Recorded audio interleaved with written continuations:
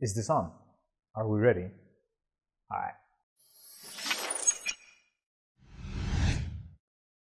Hey you! Yeah, you!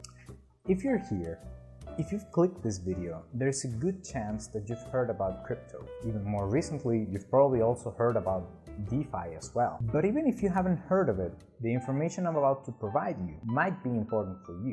But before we start, I just want to let you know that down in the description box, there's gonna be a handy set of acronyms that I'll be mentioning throughout this video. So without further ado, let's jump right in.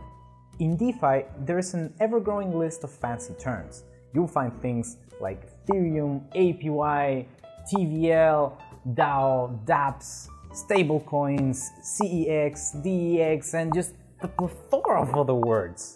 At some point, even the most seasoned veterans of crypto can be confused by some of these terms. DeFi could be considered as an umbrella term, referring to different tools and services in the blockchain that aim to recreate traditional financial instruments, but in a decentralized manner, removing the middleman altogether. DeFi could also be considered as the natural progression or even the fulfillment of the vision that kickstarted the Ethereum project, or at the very least, it's a huge step towards the permissionless economic world first envisioned by its creator, Vitalik Buterin.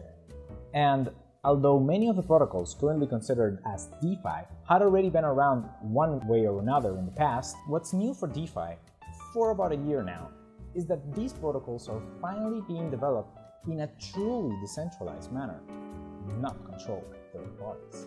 Right now, DeFi is mostly controlled by smart contracts, and it works thanks to the participation of the crowd, which is you, us, and anyone interested in doing so. However, nothing in life comes without a catch.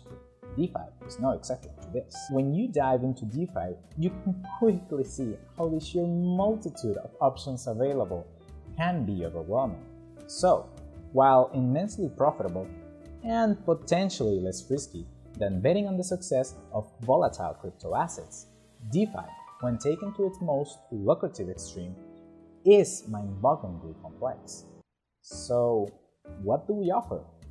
Here at dApps, we've made it our mission to eliminate this complexity by offering a product that allows everyone to benefit from this new financial system. In times of unprecedented economic turmoil, we intend to establish a safe haven for investors and savers built on these new financial tools to try and make them as accessible as traditional savings accounts and investment packages.